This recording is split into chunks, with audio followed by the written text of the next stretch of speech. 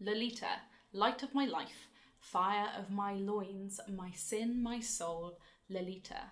The tip of the tongue taking a trip of 3 steps down the palate to tap at the teeth on 3. Lolita. She was low, plain low in the morning, standing 4 feet 10 in one sock. She was Lola in slacks. She was Dolly at school. She was Dolores on the dotted line. But to me, she will always be Lolita. I memorised that when I was 16 because I loved the idea of loving this book. I was drawn in by the taboo subject matter and the charming narrator. So I committed to memory the words of a paedophile preying on an innocent child. Hello, welcome to my video about Lolita by Vladimir Nabokov. This opens up with a letter from fictional John Ray Jr. editing the manuscript of fictional Humbert Humbert, who had written his memoirs in jail before he died awaiting trial. Humbert Humbert is a self-described handsome European man. He has a predilection for what he calls nymphets, which are prepubescent girls that are sort of coquettish and something. This stemmed from a prepubescent relationship that he had with a girl called Annabelle, and we catch up with him in the story. Well, other stuff happens. Anyway, he's in his late 30s, he moves to the US, he's lodging in a house, and then he comes across this girl, the daughter of the landlady, Charlotte Hayes, the girl Dolores Hayes. Dolores is 12 years old when Humbert meets her and gives her the nickname Lolita, and he spends the majority of the book grooming her and isolating her and raping her.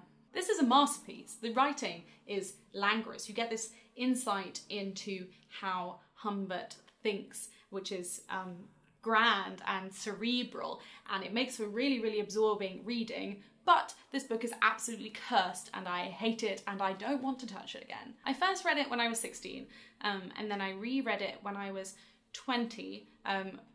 Interestingly enough, that was 7-ish years ago, and I made a video on this channel about Lolita and it completely lacked critique. The reason I decided to reread it and make this video about it is after listening to the Lolita podcast by Jamie Loftus, which is a 10-part deep dive into how Lolita became an icon and her prolific misrepresentation in media, from the cover art to theatre and film adaptations, and also to music and fashion.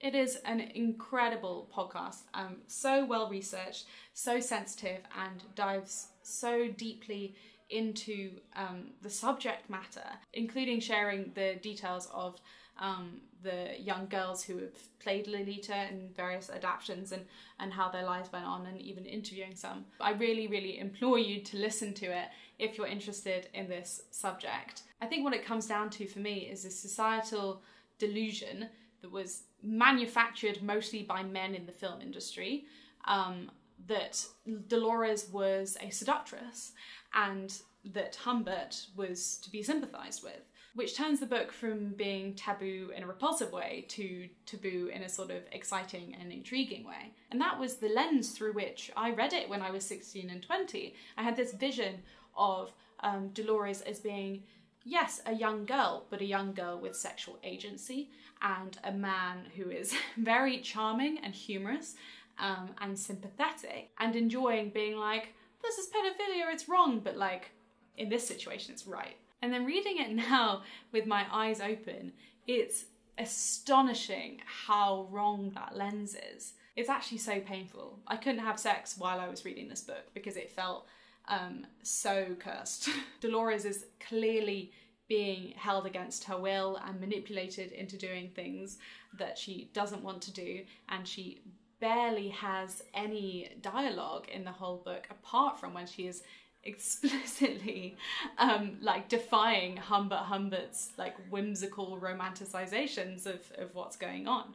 If you go into this with the preconceived notion that Lolita is a child seductress, it's pretty easy to go on believing that, because, you know, she has a crush on Humbert when he first moves into their family home, because he's interesting and handsome, and it's totally normal for young girls to have crushes on like older, powerful men in their lives. And when he does make a move on her, she is frozen. And at some points you see this slither of being interested in it because you know, he's older, he knows what he's doing, he's probably right. I'm getting that thing that I actually wanted. I wanted that, right? I wanted to be with this man. That's why I had a crush on him, right? But no, she's 12 years old. She's 12 years old. She can't consent to anything, and she wouldn't even want to. I read this as a narrative of a young person with sexual agency because that's what I wanted to feel like I was. I mean, I was 16. Technically, that's the age of consent in the UK. But I didn't really know anything. If I was approached by someone that was much older than me, I always liked the idea of being older and being perceived as older, and being able to take that power for myself. For example, one of my favourite characters in fiction is Lux Lisbon in The Virgin Suicides. She is one of 5 sisters, and she is 14 years old, and she is the seductress of the sisters.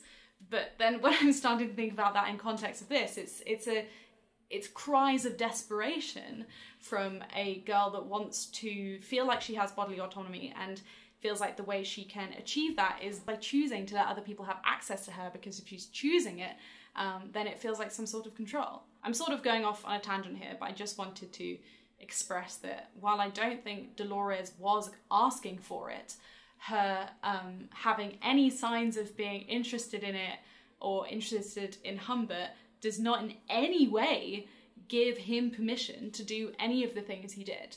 I'm just so angry that this narrative has been able to be warped so much that it is about this charming man that happens to be a paedophile, rather than being the devastating story of this young girl's life being stolen from her.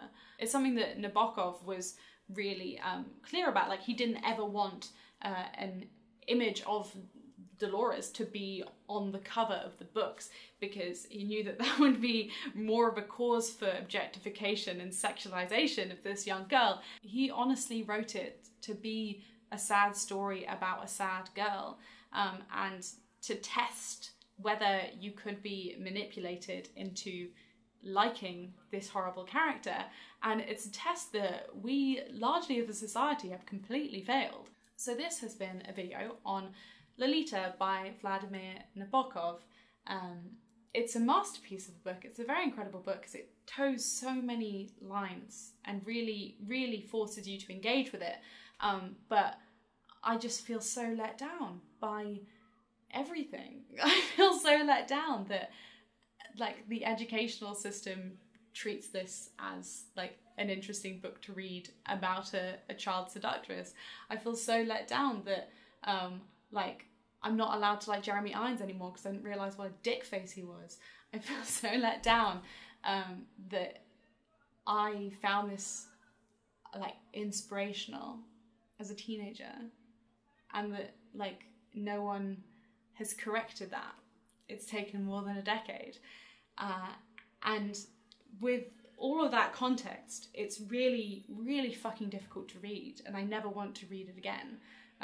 Something that Jamie Loftus reflects on at the end of the podcast. She's like, I've read this so many times. I've been so deeply engaged with this text, and it haunts her because it's haunting subject matter, and it's haunting in the way that it's been manipulated since it was published in 1955. I mean, even before then, it was really hard for Nabokov to get it published in a way that he felt held true to the purpose of the text. Thank you all for watching this video.